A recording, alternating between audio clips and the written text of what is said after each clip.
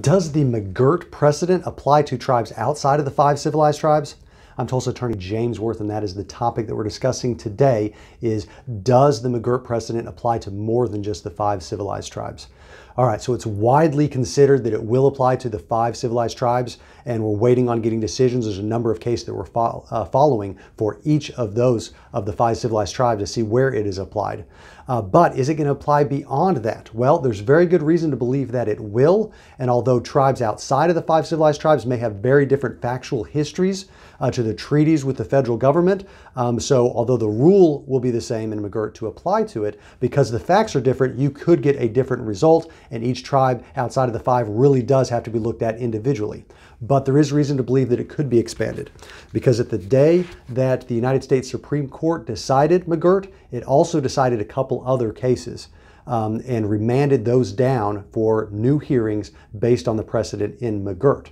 Because prior to the decision in McGirt, we already had Murphy that was decided in the 10th Circuit, and it basically decided the same issue, that the Muskogee Creek Reservation was never disestablished by Congress, and that the state does not have jurisdiction and never had jurisdiction to properly prosecute Indians for crimes that occurred within that territory. Well, once the Murphy decision by the 10th Circuit came out, it was published, but it was not effective because they were appealing to the United States Supreme Court.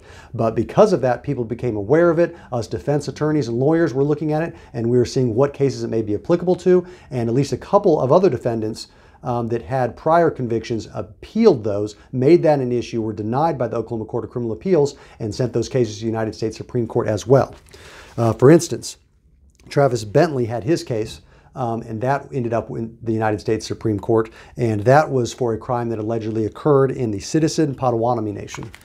And then similarly, we had Patrick Terry, whose case was appealed also up to the United States Supreme Court for a crime that occurred within the Ottawa Nation. So when those cases went up to the United States Supreme Court, rather than doing the full analysis in each of those like they did with McGirt and with Murphy from the 10th Circuit, they indicated apparently that it may be applicable, that the McGirt precedent may be applicable to those cases, but rather than doing the full analysis, they remanded them down to the Oklahoma Court of Criminal Appeals. Then the Oklahoma Court of Criminal Appeals is going to remand it down to the trial court to have an evidentiary hearing on the issue of whether they're an Indian and whether those reservations were disestablished. So there's very good reason to believe that we've got decisions that are coming that will be relevant to the Ottawa Nation, as well as will be relevant to the Citizens Potawatomi Nation.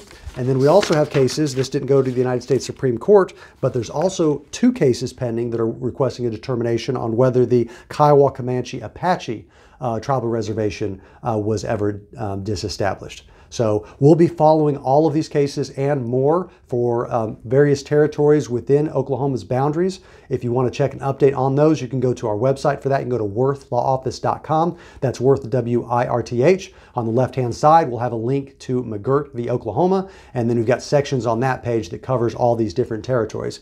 So back to the original question, is McGirt going to apply to tribes beyond the 5 civilized tribes? The answer is it probably will, but it's going to be on an individual basis for the various tribes, and we'll be following those in the future. If you have a case or a conviction, or somebody that you know has a case or conviction that they want specific information on, you're going to want to consult, a private consult with an attorney that is knowledgeable in these things. To talk to somebody at my office for that, you can go to makelawEasy.com.